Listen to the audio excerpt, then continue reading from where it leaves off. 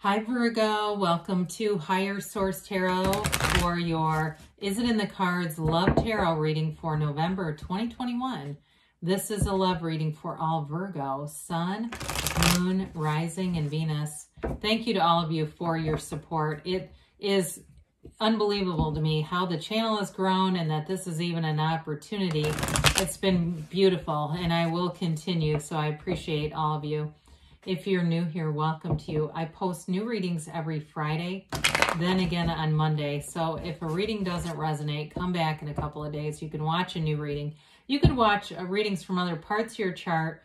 Fridays are always a general reading. Mondays are a different style every week. So this week is, of course, a love reading.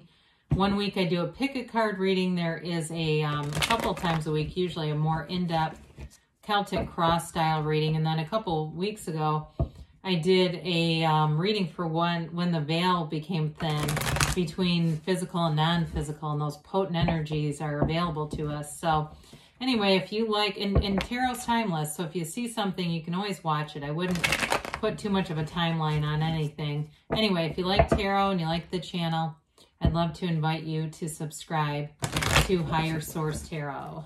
All right, what advice do you have for Virgo? Sun, Moon, Rising, and Venus about love, please. Messages do you have for Virgo about love?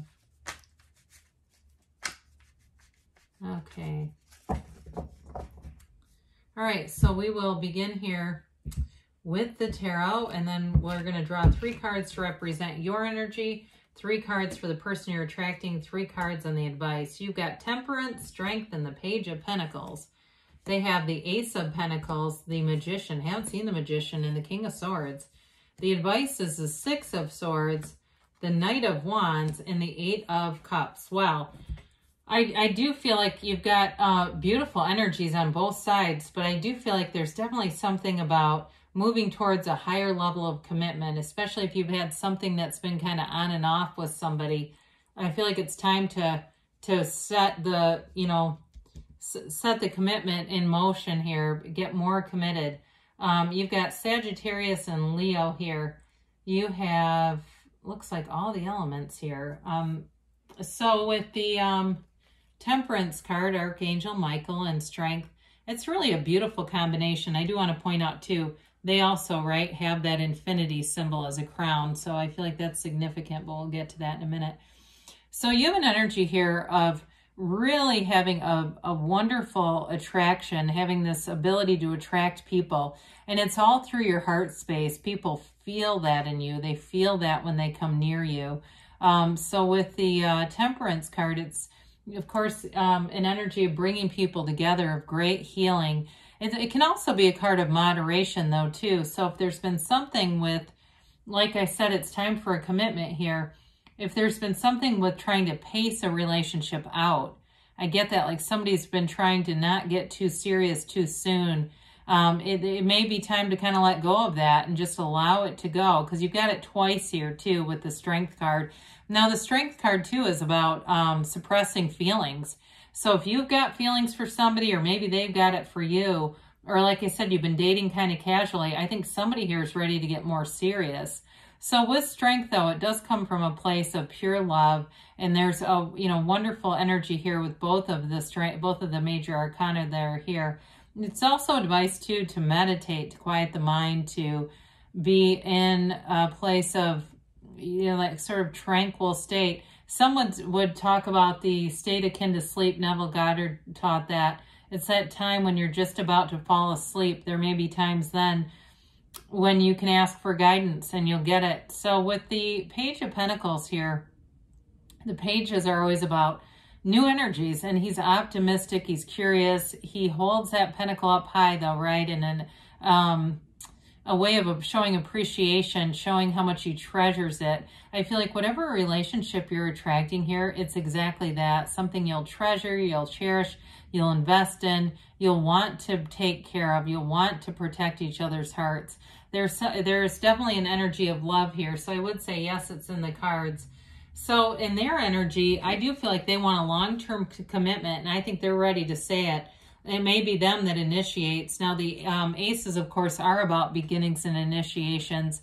The Ace of Pentacles is a new chapter and it offers long-term stability. So if this person's moved around a lot, maybe that's part of it.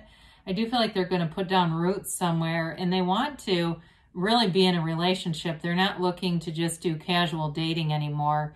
And with the Magician, it's an energy that you have the power that creates worlds here. So I feel like this person is a real go-getter. They may have their own business or they're doing some side things. I do feel like they're kind of like never a dull moment though. Like they're always kind of on the go. They're very creative. And with the Magician energy here, they are very upfront. This is an energy of getting rid of delusions, not creating them. This is not stage magic. It's magic with a CK. So they may be into some kind of, occult, I guess is the best way. I don't mean it in a negative way. I think that word scares people. It shouldn't. It's really about just divination tools and mysticism. So let's say mysticism because that sounds less scary for general terms. But anyway, I do feel like they are manifesting success everywhere they go. And they see a relationship as one of the things that they have missing, a serious relationship. The King of Swords is nobility. So a very trustworthy energy, very direct energy. So this may be somebody who delivers their interests in a very straightforward way. And it's trustworthy. It's the King of Swords is very good by their words. So there's nothing here. The Magician too. I mean, the Magician won't be fooled. The Magician sees through trickery and deceit and stuff like that. So I do feel like you have somebody here that you can really trust, you can rely on. It's long-term again, and it's, you know, there's still fun here though with the Magician. There's love, there's passion, communication, and then of course that stability that we've talked about. So there's definitely nothing to fear here, Virgo. If you've got some trepidation, I'd say you don't need to. Six of Swords has you moving forward from uncertainty to more certain higher ground with that Eight of Cups. The sixes, of course, are all about balance and symmetry. So if you've had some rocky times or uncertain times in a relationship, or you weren't sure where it was going, I do see it as moving ahead. Now, that Knight of Wands, that's been coming up a lot in these readings, but I feel like it is more about the passion that the Knight of Wands has. It's a very sexually charged kind of energy. He always gets that bad reputation, though, of always in and out. He's unstable. I don't necessarily see it as having to be that, though. I do feel like it's bringing in, because you've got so much stability in the other areas, it lets you know that you can have stability and still have fun. It's not like stability and boring have to be the two roommates. Now with the Eight of Cups, that is an energy. Eights are all about vibration and movement. And so the vibration of the Eight of Cups is the hero's journey. It's wanting a deeper commitment. It's being in that place of seeking. What you are seeking is also seeking you. So nobody has to be born here. The energy's already here. It's just a matter of alignment. And so with the meditation that we talked about with Temperance, you've got a new beginning here. You've got the sun a couple of times here.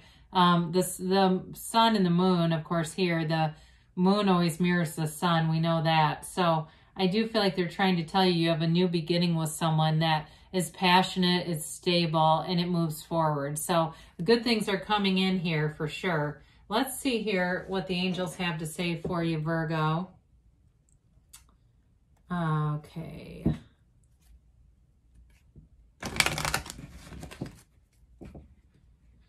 Ask and it will be given, they say.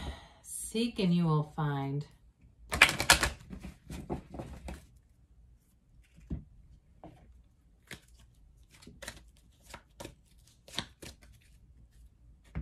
All right, a yes, no, maybe for Virgo, please. You have here compromise. So with this, there is some cards of movement and travel. So I don't know if there's a possibility the person lives at a distance. That may be part of this. But I do feel like, too, if you're saying, because you've got that holding back energy and they've got the moving forward energy. So maybe something to do that, too, if you're still kind of wanting to take things slower. Maybe you can meet in the middle somewhere. That's when the best deals are made. Got romance. Not surprised to see that here with that Knight of Wands. There's passion, there's romance, there's fun. I definitely saw somebody going for a walk, but honestly, I felt like it was after the reading is done. I know that's probably I random, but it did. It seemed like I got this right when I started shuffling these, but maybe there's something to do with that. Remain positive, they say. So, of course, there's billions of people in the world. There's people here for you. You're ready, they say. And you've got a yes. Okay, we like that. This is from Louise Hay, Life Loves Me. Life loves you, actually. You have, I welcome miracles into my life. Be open to miracles today. You will experience a miracle each time you decide to let life love you a little bit more than before. Well, I love you too, Virgo, and I'll be back again soon.